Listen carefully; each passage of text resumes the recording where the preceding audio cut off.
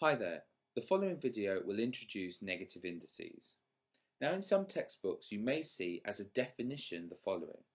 Take a base number a, raise it to the power of negative n where n is a whole number, and you will get the answer 1 divided by a to the power of positive n. For example, 2 to the power of minus 3 will equal 1 divided by 2 to the positive 3. And 2 to the power of 3 is 8, so this is simply equal to 1 over 8. Now you will see that written as a definition, but what I would like to do is show you where this definition or notation might come from to start with. So here we go. I want you to consider the following division. 2 to the power of 4 divided by 2 to the power of 1. We've done our division rule in a previous video. That must be equal to 2 to the power of 4 subtract 1, or 2 to the power of 3. 2 to the power of 3 is 8. Let's continue the pattern. 2 to the power of 4 divided by 2 to the power of 2 this time. Well, that must be equal to 2 to the power of 4 subtract 2, which is 2, and the answer to that is 4. 2 to the power of 4 divided by 2 to the power of 3 must therefore equal 2 to the power of 4 subtract 3, which is 1, and 2 to the power of 1 is simply 2. 2 to the power of 4 divided by 2 to the power of 4 must equal 2 to the power of 4 subtract 4, which is 0, and we've shown in a previous video that this is equal to 1. Now I want to pose two more questions. 2 to the power of 4 divided by 2 to the power of 5, and 2 to the power of 4 divided by 2 to the power of 6. And ask you, what do you think those are equal to? Well, on the one hand, we can still use our division rule for indices. 2 to the power of 4 divided by 2 to the power of 5 is 2 to the power of 4 subtract 5, which is minus 1. And 2 to the power of 4 divided by 2 to the power of 6 is 2 to the power of 4 subtract 6, which is minus 2. Now my question to you is, what are 2 to the minus 1 and 2 to the minus 2 equal to? Well, let's take a moment to see what we've done here.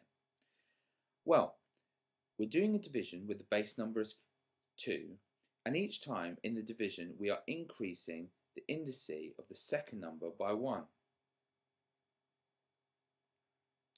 And what are we doing to our answer?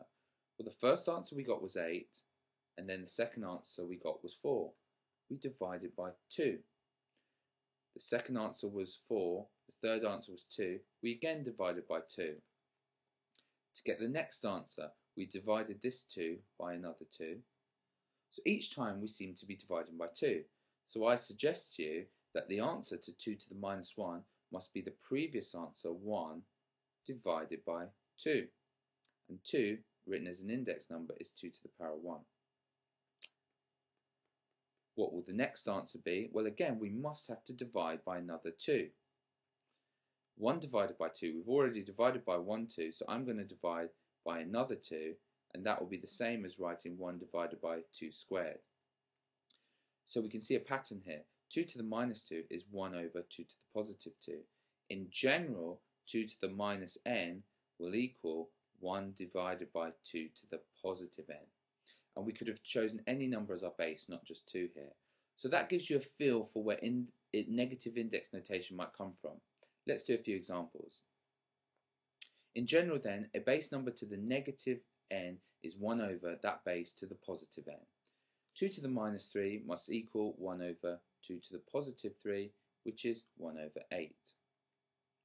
10 to the minus 2 must equal 1 over 10 to the positive 2, which is 1 over 100. X is our base here, not a number. X to the minus 3 must be 1 over x to the positive 3. We can't work out x to the 3, we'll just leave it like that. If 1x to the minus 3 is 1 over x to the 3, my question is, what is 5 of these? What is 5 of these? Well, it must be 5 times 1 over x to the 3, which is simply 5 over x to the 3. Y to the minus 8, well, that's 1 over y to the positive 8. And last one, 3/4 y to the minus 8. Well, that must be 3/4 times 1 over y to the 8, using example 5.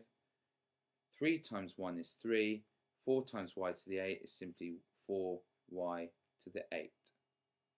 And hence we have the following in negative index notation.